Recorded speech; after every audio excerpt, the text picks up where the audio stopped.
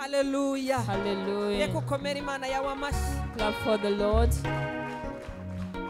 Hallelujah. Amen. Ongera uyikomera amashyi uyivugirize Give God n'impundu. a mighty Hallelujah. Hallelujah. Hallelujah.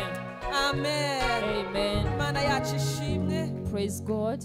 Imana ibahe umugisha. May the Lord bless you. Mushobora kwiyicarira. You may be seated mu kubaho kw'Imana Data wa twese uri mu in the presence of our Father. Hallelujah. Amen. Amen. Amen. Bene data. Brethren, dukwiye kwambara imbaraga. we should be in strength. Dukomeze twambara imbaraga. Let us put on strength. Dukomeze twambara imbaraga. Let us put on strength. Zo kugira ngo dushobore gukomeza kuba muri ubu bwami bw'Imana. So that you can be able to be in this kingdom of God. Amen. Amen. Kuko ubwami bw'Imana. For this kingdom of God, burarwanywa. it is fought. Umwanzi araburwanya cyane. The enemy fights more. Kandi nta wundi arwanya. And he fights no one else. Ni njyewe nawe. It's you and I. Nitwarwanya. He fights us. Niba waramaramaje koko. If you are determined. Ukaba uri umukristo. And you are a Christian. Ukaba waravuze ngo ndiyemeje mu rugendo rwanjye. And you said, I'm determined in my journey. Urugendo rw'agakiza. The journey of salvation. Atari mu rugendo rw'ikivunge. Not a journey of the group. Rwo kugenda uvuga ngo kanaka yagiye gusenga yahimbaje reka nanjye senge reka nanjye mpimbaze. Where you go so and so has gone to church, he's praising, let me do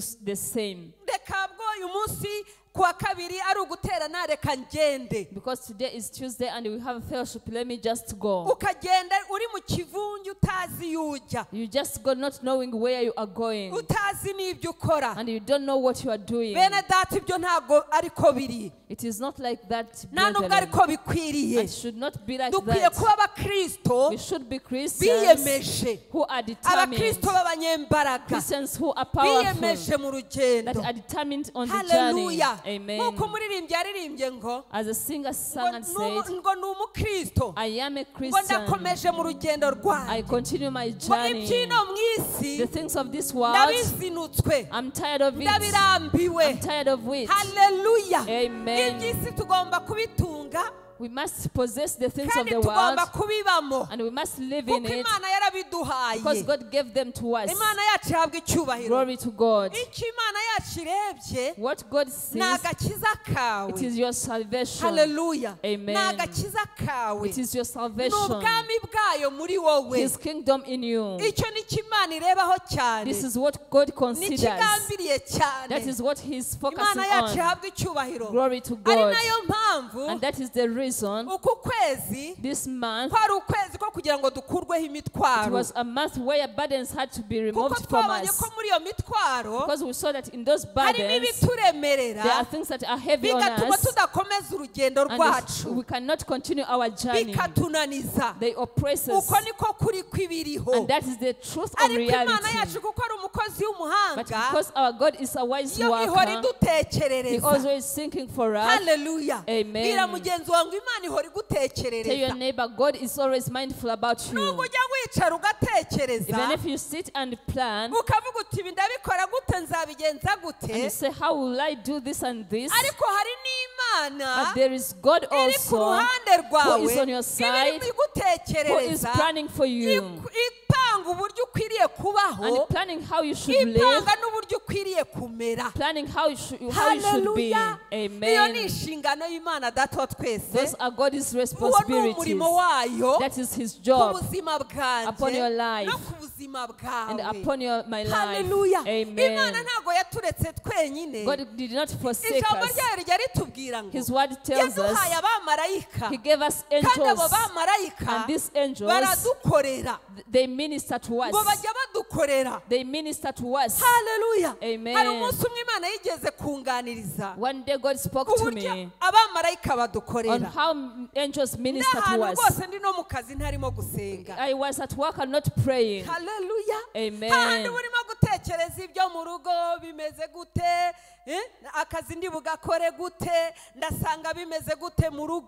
Where you are thinking how things are going at home and how we are going to do your job. And God told me there are angels who minister to you.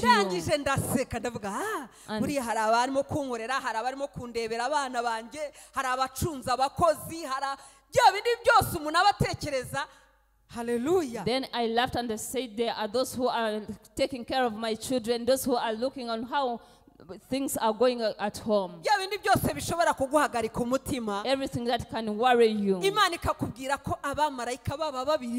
And God tells you that the angels are in charge of that. How I wish that Christians, and we know our God. God fights for us. God takes care of our children. Amen. Amen. He takes care of our children.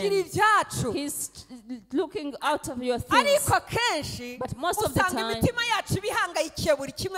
you find that our hearts are worried about everything.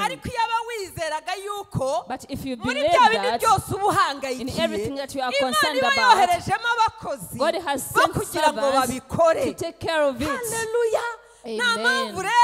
There's no reason for the burdens. That's why God spoke to us and He said this month it is a month for burdens to be removed. If you were carrying burdens, if they were before you, they are remaining with this month of July in the name of Jesus. That's how it is, brethren. Let us Christians, let us open our hearts and have the power of the glory of God, and have the power of God. Let us know that we are children of God. Let us know that God cares for us, that God cannot leave us, but God has a good plan upon your life and my life. Say hallelujah. Amen. Amen. We are in the days of fasting as we pray, preparing for the Holy Communion on Sunday. But let us be alert so that God can do good to us. Let us throw away everything heavy on us for God to work with us. The word I want us to share, it is already saying, after being burdens being removed, believe in Jesus Christ again. Believe in Jesus Christ again. After the burdens have been removed, because burdens, they are heavy on us and we cannot be able to believe. And now they have a big place in our lives. But praise God that He has removed them from us this month. So we should increase our faith. Hallelujah. Hallelujah. We should increase our faith. Sometimes our faith is weakened. Sometimes it gets weak. Sometimes you think that you have it, yet it has gone. It is just on mouth. Hallelujah. Amen. When someone tells you, say, I believe, but it is not in the heart. But brethren, let us have power again to believe in Jesus Christ, to believe the one who was crucified for us, to believe the one who gave His life for us, to believe that He is with us, to do good to us. Have faith in the name of Jesus. Put on faith in the name of Jesus. May your faith be lifted up. May you believe in the one who created you. He's the God who has you in His hand, and no one can take you from that hand. Amen. Let us read the word of God. Matthew chapter 8. Matthew 8. Hallelujah. Amen. Imana yacu ishimwe. Matayo 8 turahera ku murongo wa 5 tugeze ku murongo w'10, twongere dusimuke dusoma umurongo wa 13. We are reading Matthew chapter 8 from verse 5 to 10, and then we jump to 13. Ijambo ry'Imana ravuga ngo ageze i Kaperinaumu haza umutware utwara umutwe w'abasirikare aramwinginga ati, mwami, umugaragu wanjye aryamye mu nzu yararemaye arababaye cyane. When Jesus entered Capernaum, an official came to him asking for help. Lord, he said, my servant lies at home, paralyzed, suffering terribly. Aramubwira ati, Yesu aramubwira ati, ndanza mukize Jesus said to him, "Shall I come and heal him?" umutware w'abasirikare aramusubiza ati mwami ntibinkwiriye yuko winjira mu nzu yanjye ahubwo tegeka gusa umugaragu wanjye arakira. The official replied, "Lord, I don't deserve to have you come under my roof, but just say a word, my servant will be healed." Kuko nanjye ndi umuntu utwarwa n'abandi, mfite abasirikare ntwara. Iyo mbwiye umwe ntigenda aragenda, nabwira undi nti ngwino akaza, nabwira umugaragu wanjye ntikora iki akagikora. For I myself am a man under authority, with soldiers under me. I tell this one, go, he goes, and that one, come, he comes. I say to my servant, do this, and he does it. Yesu abyumvise aratangara, abwira abamukurikiye ati ndababwira ukuri yuko ntabwo nari nabona kwizera kungana gutya habe no mu Bisiraheli. When Jesus heard this, he was amazed and said to those following him, "Truly I tell you, I have not found anyone in Israel with such great faith." Dusimbuke ku murongo wa 13. Yesu abwira uwo mutware ati nuko genda bikubere nk'uko wizeye. Umugaragu we akira uwo mwanya. Amen. Then Jesus said to the official, "Go, let it be done just as you believe it would be." And this servant was healed at that moment. Amen. Amen. Reka dukomere Imana amashyi. Let us clap for the Lord. Hallelujah. Amen. Uyu mutware, this official, yari umuntu usanzwe nkanjye cyangwa wowe. He was a normal person like you and me. Amen. Amen. Yaje guhura n'ikibazo. He had a problem. Ijambo ry'Imana ryatubwiye ko yari umutware utwara abasirikare. The word of God told us that he had authority over soldiers. Ngo yatwaraga abasirikare nk'ijana. He had like 100 soldiers under him. Ngo noneho rero aza guhura na Kristo Yesu. Then he met Jesus Christ. Abonye Kristo Yesu. When he met Jesus, amubwira ikibazo yari afite cy'umugaragu we. He told him the problem he had of the servant. Kumvishe ko umugaragu we ngo yararemaye arwaye ababara cyane. We saw that the servant was paralyzed and he was suffering. Amen. Abibwira Kristo Yesu. Then he said that to Jesus. Yesu ntago yatindiganije. Jesus did not delay. Yahise amubwira ati ndaza mukize. He said, "I will come and heal him." Ariko umutware, but this official, uburyo yari abonye Kristo Yesu, the way he had seen Jesus Christ, arangije aramubwira ati hoya mwami. He said, "No, Lord. Ntabwo binkwiriye ko winjira mu nzu yanjye. I don't deserve that you enter under my roof. Nanjye ndi umutware. I'm also a person of authority. Iyo mbwiye umugaragu wanjye ngo genda aragenda. When I tell my servant to go, he goes. Namubwira ngo ngwino na akaza. When I tell him to come, he comes. Namubwira ngo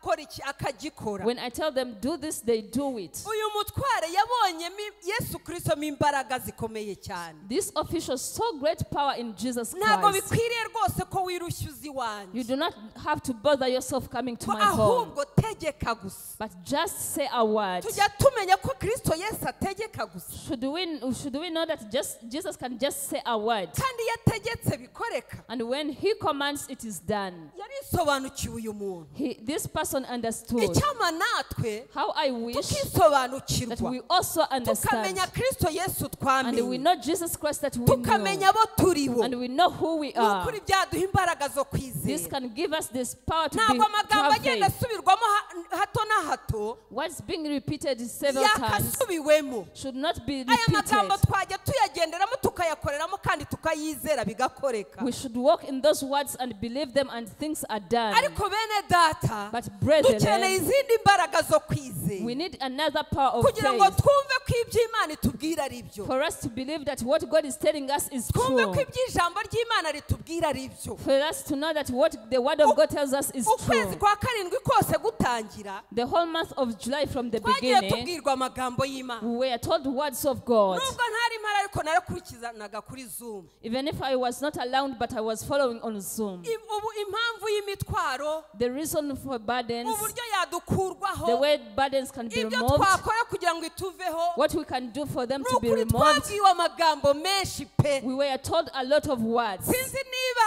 hari umuntu ukina yibuka. I don't know whether you still remember those words. Cyangwa se ugire igihe wongera ufata ikaye yawe yasubiremo usome. Or you take time and you go back to your book and you read. Usoma ariya magambo wabwiye. And you read the words you were Kuko told. n'amagambo y'Imana. Because these are words of God. Ahubwo hari igihe akenshi But most of the time birangirira aho ngaho gusa. it ends there. Tukagira ngo n'amagambo gusa. And we think are just Ariko words. ntabwo ariko biri. But that is not the Kuko dufite reality. Imana ikora. We have God who Niba works. Imana yamanuye ijambo ryo gukurwaho umutwaro. If God has released a word for burdens to be removed, He wants those burdens to be removed from you. Do you believe that?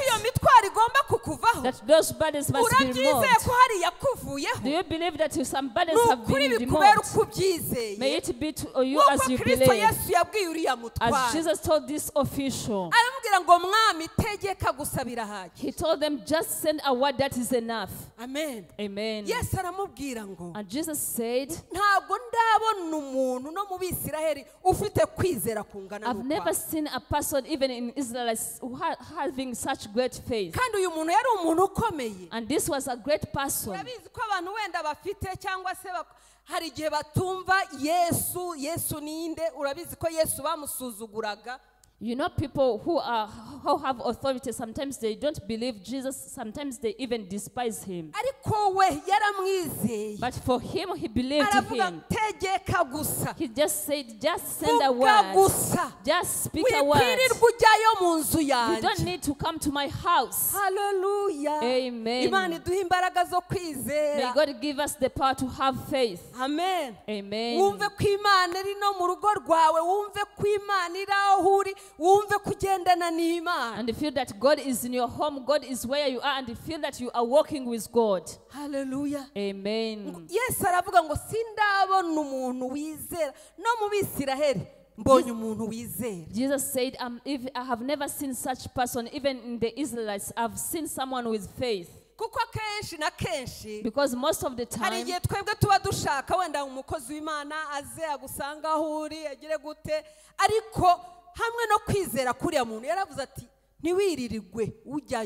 most of the time for us, we want a servant of God to come where we are, but this person said, you don't need to go there. Just send an order. When Jesus saw his faith, he said, let it be unto you as you believe. May it be unto you as you believe. Hallelujah. Amen. So when they went home, they find a servant healed already. When Jesus didn't lay his hands on him, without seeing Jesus face to face, just because of the face of the master, the servant was healed. Let us have power to have faith. Let us believe that what God speaks to us is true. And when we believe, let us stand by it for our lives to be transformed. It is hurting God to be in a life of Christianity but without transformation. And we are told good words of God all the time. Words that heal. Words that comfort us. The prophetic words. But how many do we receive? Don't you say that it's normal? You say, how can it start from me? Where can it come through? In your heart you speak a lot. Glory to God. We should remove everything that bothers us from our hearts. The things that stop us from believing in Jesus Christ. Let us remove them and throw them away. And then let us enthrone faith in our hearts. Let us enthrone faith in our hearts. If we enthrone faith, it will take away worry. It will take away anxiety. It will take away thinking a lot. Let us enthrone faith in our hearts. kitureba nicyo gikwiriye. This is what we should do. Kugira ngo ubuzima bwacu for our lives butakomeza gusigara uko bwari buri. do not remain the same. Icyo Imana igambiriye nuko bihinduka. God's purpose is that everything changes. Icyo Imana igambiriye nukukugirira neza. God's purpose is to do good to you. Icyo Imana igambiriye nukugutabara. God's purpose is to help you. Icyo Imana igambiriye nuguhindura ubuzima bwawe. God's purpose is to change your life. Ongera imbaraga zo kwizera. Increase the power of faith. Hallelujah. Amen. Imana yacu yahabwa icyubahiro. Glory to God. Rero tudatinze hari ibintu bine dukeneye kugira. There are 4 things that we need to have kugira ngo kwizera kwacu kukomere. for our faith to be strong. Amen. Amen. Ibintu bine dukwiriye kugira muri twebwe. The 4 things that we should have within us kwizera kwacu for our faith gukomere. to be strong. Amen. Amen. Nibande bemeranya nanjye ko hari igihe ukwizera kujya gushira. How many believe that faith sometimes becomes weak? Ukwizera rwose kujya hasi. Sometimes faith goes down. Kuko turi mu isi y'ibigeragezi tugerageza umunsi ku wundi. We are in the earth of temptation. Ariko ongera ukwizera kwawe. But increase your faith mu izina rya Yesu. in the name of Jesus. Hallelujah. Amen. Ikintu cya mbere dukwiriye kugira ngo ukwizera kwacu gukomeze gukomere. The first thing we should have for our faith to be strong, dukwiriye kwizera ko Yesu ari ukomeye. we should believe that Jesus is great. Yesu nukomeye. Jesus is great and strong. Amen. Amen. Yesu nukomeye mu buzima bwacu. Jesus is great in our lives. Yesu nukomeye muri buri kimwe cyose Jesus ku buzima bwacu. Jesus is great in everything in our lives. Ese tuzi ko Yesu Kristo akomeye? Do we know that Jesus is great? Amen. Amen. Turabizi. Do we know that? Cyangwa turabivuga gusa? Or we just say it? Hari ukuvuga buriya ku kanwa, hari no mu mutima. There is speaking from the lips and speaking from the heart. Hallelujah. Amen. Ariko igihe kirageze But time has kandi come, kirasohoye and it has come to ko pass tugira Yesu Kristo that we have Jesus wo mu Christ mutima, in our hearts, atari Yesu not Jesus wo ku munwa. on the lips. Hallelujah. Amen. Amen. Amen. Dukeneye kumva Yesu mu mutima. We need to feel Jesus in our hearts. Dukeneye kumva ko ari ukomeye. We should feel that He's great, Atari ku magambo gusa, not just words, ahubwo tukamwumva mu bikorwa. but we feel Him in acts. Hallelujah. Amen. Niba ufite Yesu, If you have Jesus, nukuri Yesu ntacyo ugomba kumubura. you can lack nothing with Jesus. Yesu Jesus, ariho ku bwawe. He is there for you. Agambire kugira ngo akugirire neza, gukorere ibyiza. He is purposing to do good to you. Niba avuze kugukuraho imitwaro, nuko imitwaro ayikuraho. When He says to remove burdens, He will remove them.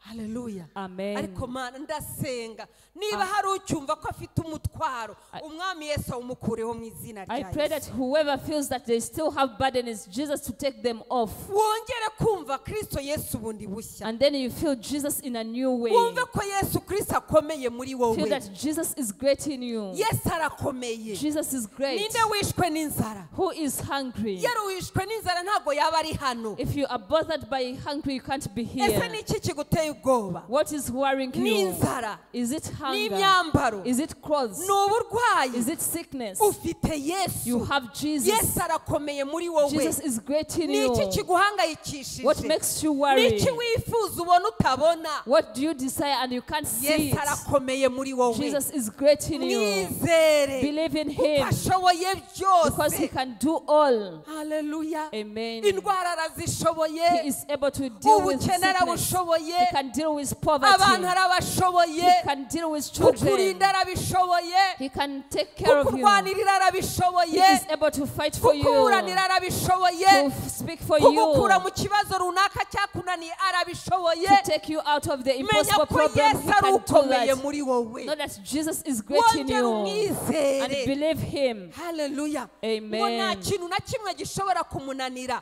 There's nothing impossible to Him. Ese ni uburetwa? Is it Ni slavery? imitwaro? Is it Ese uwo burdens? mutwaro wananira Yesu umeze What gute? kind of burden that Jesus cannot manage? Ntawo. There's Kuko nothing. ijambo ryarabitubwira Because His ngo word mwese tells us, abarushe those of you n'abaremerewe who are well and nimuze burdened, musange come to me. ndabaruhura. I'll give you rest.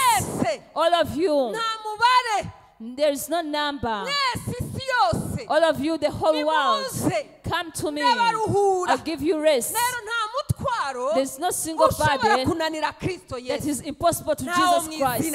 There's none in the name of Jesus. Believe that King. Believe that He is great in your life. Even if you encounter problems, say, I have Jesus, and Jesus is great in me. Have the power to confess it. We learned all that. There's nothing we didn't study. We have no excuse before that King. We were told, tell it, Jesus is great in my life. You are not greater than Jesus. Jesus is above you. Know that Jesus is great in you. There's no one else great in your life apart from that Jesus Christ. Nothing will stop. Whatever the case, He'll make you overcome. Let us feel the greatness of Jesus Christ in us. Sometimes we leave Jesus and we go, we fight for ourselves. No. Get hold of Him. Do not release Him. Know that He is great in you. When you read the word of God in Proverbs 3, Proverbs chapter 3, 5-6. haravuga ngo wiringire Uwiteka n'umutima wawe wose we kwishingikiriza ku buhanga bwawe uhora umwemera mu migendere yawe yose nawe azajya kuyobora inzira unyuramo. Trust in the Lord with all your heart and lean not on your own understanding. In all your ways submit to Him, and He will make your paths straight. Amen. Hallelujah. Amen. Uyu mwami Yesu. This Lord Jesus Christ. Tumwiringire. Let us trust in Him. Let us trust in Him with all our heart. Do not lean on your understanding. We don't have understanding. There's nothing we can do on our own. Hallelujah. Amen. There's nothing we can do on our own. And there's nothing we can achieve. Only Jesus. Let us trust Him with all our hearts. God has given you understanding that is good. It will help you. But the word of God has told us, do not lean on it. Don't lean on it. Some people lean on it and they feel they can do it on their own. They feel whatever they have achieved, it is on their own. They feel where they are, it is their strength. But God does not accept that. Just lean on Jesus Christ. And what you can achieve, so it is because of Jesus. Say it is because of the power of Jesus. When you can do something, say it is because of Jesus. Hallelujah. Amen. And accept Him. We should accept this King in our lives. And we make Him alive. And we focus on Him. And we don't focus on the surrounding. And we admire Him in all. Sometimes Jesus leaves us because He sees that we have chosen to fight for ourselves.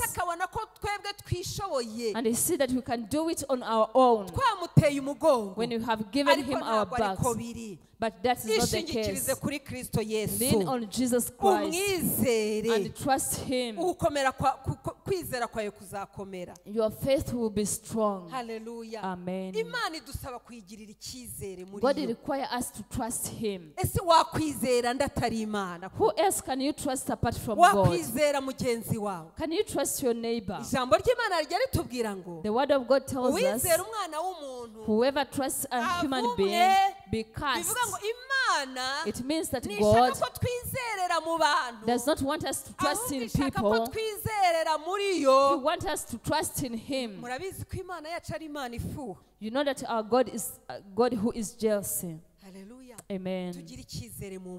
Let us have trust in tumenye God. ko Kristo Yesu wacu akomeye. Let us know that our Jesus Nukuri Christ is great. nitubimenya, If we know this, bizaturinda it kwiganyira, will protect us from having worries, bizaturinda guhangayika, to help us from not being anxious. bizaturinda guta igihe cyacu mu bindi. We shall not waste our time in other things. Twizere Yesu ukomeye muri twebwe. Let us believe in Jesus who is great in us. Ikindi cya kabiri, The second thing, dukwiriye kwemera ubushake we bw'Imana. should accept the will of God. Hallelujah. Amen. Dukeneye kwemera ubushake bw'Imana. We need to accept the will of God. Hari abantu bajya bavuga ngo ubushake bw'Imana burasharira. Some people say that the will of God is bitter, Ariko ubushake bw'Imana ni bwiza. but the will of God is good. Nukuri ujye uvuga ubushake bwawe ni bwiza. Say, God, your will is good. Ijambo ry'Imana muri Yeremiya. The word of God in Jeremiah. Yeremiya 29:11. Jeremiah 29 verse 11. Yeremiya 29:11. 29 verse 11. Ni umurongo twese tuzi. This is a verse we all know. Haravuga ngo erega nzi ibyo nibwira nzabagirira. For I know the plans I have for you. Ni amahoro si ibibi. Plans to prosper you, not to harm you. Kugira ngo mbareme umutima w'ibyo muzabona hanyuma, niko Uwiteka avuga. To give you hope for the future, says the Lord. Hallelujah. Amen. Imana yacu, Our God, igihe cyose ibizi ibyo yibwira kutugirira. He knows the plans He has for us. Kandi ibyo Imana yibwira kukugirira, And His plans for you, ni ibyiza ntabwo ari ibibi.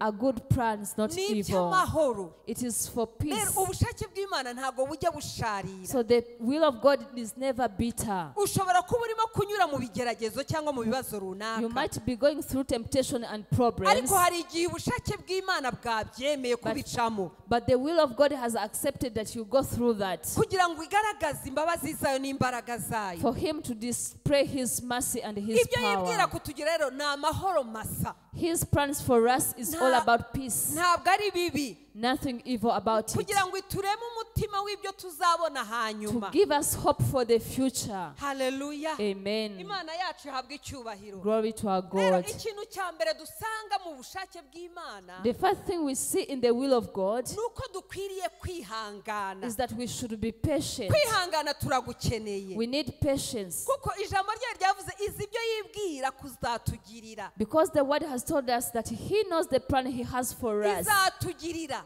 He will do it for us. Ntabwo ari iby'ako kanya. It is not for that moment. Ibyo izabitugirira mbega ni iby'igihe gitaha. It is in the future. Hallelujah. Amen. Yego hari n'ibyo ivuga ako kanya igahita ibisohoza. Yes, there are things He says and do it instantly, Kuko nibwo bumana bwayo. because that is His godliness. Ariko hari n'ibyo itinza. But there are others that He delays, Idahita ikora ako that He kanya. don't do instantly, Kugira ngo uzashobore kubonamo ibyiza. so that you can be able to see good things Hanyuma y'ibyo ngibyo. after that. Hallelujah. Amen. Imana yacu ihabwa icyubahiro. Glory to our Rero God. hari ibyo dukwiriye gutegereza. There are things that we should wait for. Bashobora kukubwira ngo Imana yagukuyeho imitwaro yakuvuyeho. They can tell you that God has removed the burdens and the burdens are off you. Ugasanga wenda bimwe na bimwe uracyabibona ku buzima bwawe. But you see some upon your lives. Ntabwo ari uko Imana itabikuyeho. Not because God did not remove them, Ahubwo ni uko igira ngo irebe ikurebe utegereze irebe ko ufite imbaraga zo gutegereza. but He is testing you to see if you have the power to wait. Benshi bakunze kwitotomba. Many people Ni complain, nayo mpamvu kenshi abantu bakunze kumenyera iby'Imana. and that's why people get familiar to the things of Imana God. yavugana nawe. When God speaks to you, byatinda ugatangira kwitotomba. when He delays, you start complaining, Ugatangira kuva muri ya masezerano. and then you come out of the promises. Ahari aho ukeneye gutegereza. Maybe you need to wait, Noneho ugasanga kwa kwitotomba and you find that complaining ukukuye muri ya masezerano. has removed you from the Kwa promises. kwitotomba gutumye Imana idakora. Your complaints has stopped God from Biradusaba working. kugira ubwenge. We need to be wise. Biradusaba kugira imbaraga. We need to have Biradusaba strength. kwirinda. We need to be Mu careful buzima bwacu. in our lives. Tukamenya uko dukwiriye guhagarara. And we know how we should Kugira ngo stand dushobore gukorana n'Imana. so that we can work with Cyangwa se God, Imana ibashe gukora ibyo yagambiriye or ku for buzima God to bwacu. do what He has purposed to do in our lives. Hallelujah. Amen. Niba hari iyo ukibona mwene data, If there are still burdens you see, tegereza. Wait. Niba atari uyu munsi, if it is not today, n'ejo, maybe it is niba tomorrow. atari ejo, If not n'ukwezi tomorrow, gutaha. next month. Amen. Amen. Gira kwihangana Have patience muri ubwo bushake in bw'Imana, the will of God, kuko hari ubushake bw'Imana ku buzima because there bwawe. is a will of God Hari upon your ibyo life. gushakaho, There's what He hari wants igihe from you. yagennye cyo kubikora. There's an appointed time to do that. Hagarara wihanganye mu izina rya Stand patiently in the name of Jesus. hari igihe ubushake bw'Imana butinda, Sometimes the will of God delays, ariko bugatinda irimo ibitegura neza, but it delays when He's preparing it bigatinda irimo perfectly, kubitegura when neza, He is perfecting irimo it, kubishyira ku murongo, just aligning it, irimo kubikora kugira ngo uzabone uburyo ubyakira, so that He does it in a way that you'll be irimo able to receive kugutegura it, nawe ubwawe kugutunganya, even preparing you and kugira perfecting ngo you, uzashobore kubibamo uko bikwiriye, so that you'll be able to be in it nuko in the Imana right way, ibishaka. as God wants. Erega buri Imana ni umubyeyi, God is a parent. ntabwo ijya yifuza kutugirira He nabi, never desires to do nk'uko bad to ijambo us. rye rivuga ibishaka kugira ngo itugirire As neza, His word says, He wants to do good to iturere us, neza. so that He brings us Hallelujah. well, hato itanabikora so that He don't do ugasanga abantu it. benshi bayivuyeho. And you find many people have Uyu left munsi hari abantu God. benshi Imana isubiza, Some people, God answers them, ugasanga bavuye mu bukristo and then they leave ndetse Christianity. basohotse no mu nzu y'Imana ntibagiterana, They even go outside the house of Imana God, they no igahitamo longer fellowship. kubibiretse And God decides kugira ngo to ibanze wait, ikubone, to first get you, igutegure neza, and then prepare mu gihe you gikwiriye, at the right time. izabiguhe ko ubyakira uri umunyembaraga ufite uburyo And He ubyitwaramo. gives it to you when you are strong enough to be able to handle that. Imana yacu ihabwa icyubahiro. Glory to our God. Ikindi cya gatatu The third, dukwiye kugira ngo ukwizera kwacu gukomere, that we should have our faith to be ni strong, ukongera ubusabane n'Imana. is to increase our communion Ongera with God. ubusabane bwawe n'Imana. Increase your communion with Bene God. data dukeneye kugira ubusabane We n'Imana. need communion with God. Imana irankeneye, God needs me, nawe and iragukeneye. He needs you as Kuba well. waje mu nzu yayo You coming to His nuko house igukeneye. is because He needs you. Gira rero ubusabane So nayo, have communion with Him. ushake gusabana nayo. Try to commune with God. Ku Migani 3:6 hahandi twasomye, Proverbs 3:6, where we read.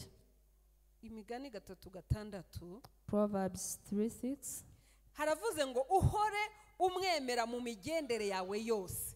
In all your ways submit to Him. Mu migendere yacu, mu buzima bwacu, In our ways, in our mu lives, mikorere yacu, in our ways. Imana irashaka kugira ngo tuyemere. God wants us to submit to Imana Him. irashaka kugira ngo tugendane God nayo. wants us to walk with Him. Murabizi ko uyu mwaka n'umwaka wo kugendana n'Imana. You know, this is a year of walking with God. Imana ikeneye ko tugendana nayo. God needs us to walk with Imana Him. ikeneye ko tugirana ubusabane nayo. God wants us to have communion with Kugirana Him. ubusabane nayo In having communion with bizajya God, bituma ituyobora, He will be able to guide us. bizajya ikuyobora He will guide mu you nzira zawe. in all your ways. Ntabwo uziyobora, Will not lead ahubwo yourself, izakuyobora but He will lead hamwe no you gusabana n'Imana. together with communing Nukuri with nta God. wasabanye No one n'Imana ever communion with wasigaye God gutyo gusa. and remain the same. Imana iraza God comes ikakubwira amabanga and yayo. He tells you His Imana secrets. iraza He comes ikakwereka ibikurushya. and He shows you what is Imana bothering you. iraza God comes ikakwereka imitego yose and He baguteze shows you all the traps set for kugira ngo you, ubashe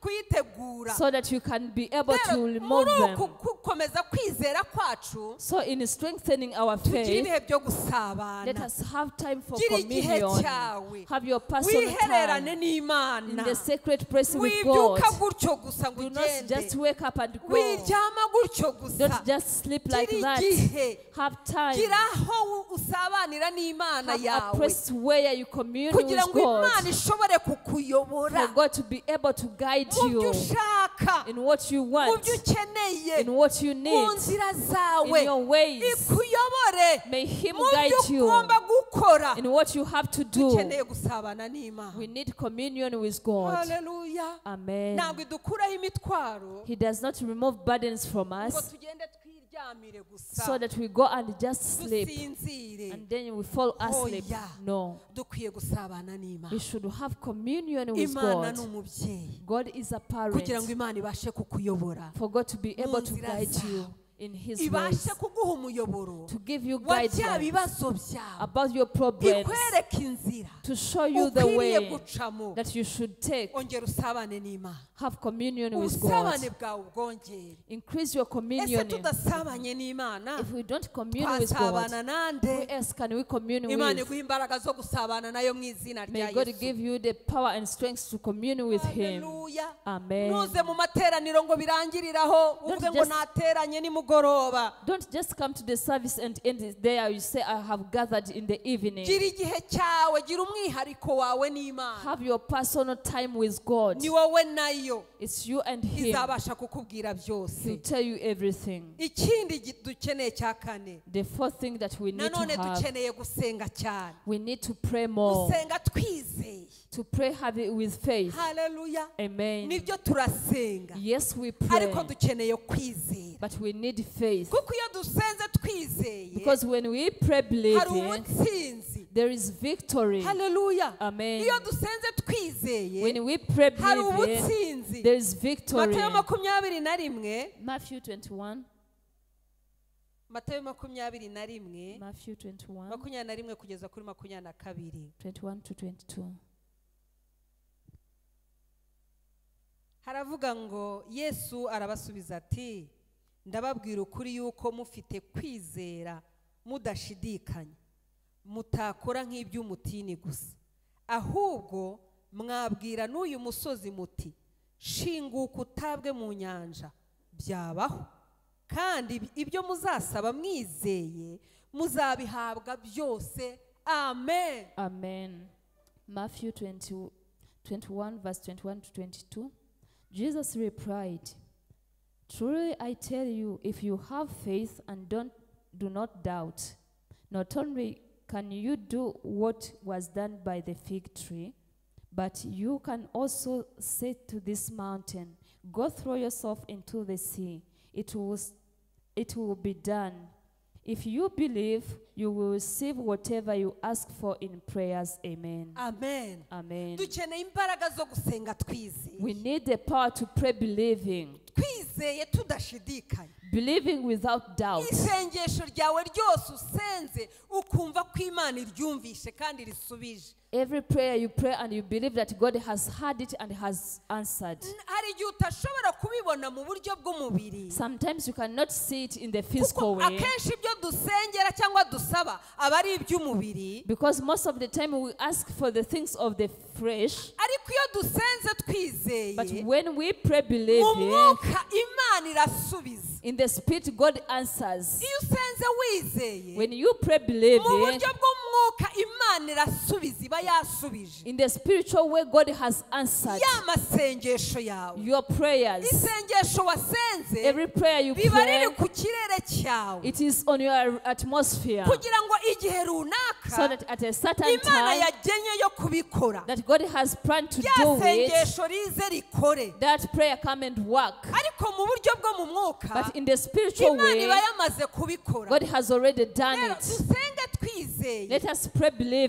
tudashidikanya without doubt ko ibyo that twasengeye whatever we prayed cyangwa se for twasabye or Imana what we have asked from God, twabihawe. we have Ariko received. akenshi na kenshi But most of the time, usanga nubwo dusenga amasengesho you find that y'urudaca, even if we pray unceasingly, ni ukuri Imana iturinde may God protect us, gusengesha umunwa, praying with the lips, dusengesha umutima, and we pray with the heart, wizeye. and you Imana believe. iturinde May God protect us kuvugisha umunwa, from speaking ahubwo with iduhe mouth, kuvugisha umutima. but give us to Ibyo speak with the dukora heart. byose Whatever we do, tubikoresha umutima, let us do it with the ntitubikore heart, ku kanwa gusa, not just with kuko lips, bigomba gukorwa gutyo. because it has to be done Imana like that way. irashaka ngo God wants dusenge that we twizeye pray believing tudashidikanya. without Yesu doubting. anabwira abigishwa be And Jesus spoke to the ngo disciples musenze mudashidikanya, and prayed, if you pray without mwabwira uyu doubt, musozi you can speak to ngo this mountain, shinguka, be ngo moved bikabaho, until it will be done. bikabaho, It will be ngo done. kandi ibyo musabye mwizeye And whatever you ask believing, muzabihabwa byose. you shall receive them all. Nimureke tugaruke twisuzume Let us examine turebe